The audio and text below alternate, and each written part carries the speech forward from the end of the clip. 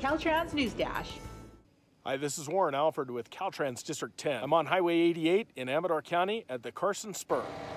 Today we're going to talk with one of our maintenance supervisors about what to expect when driving in the Sierra. I'm Joe Weatherby, the Caltrans Peddler Hill Supervisor.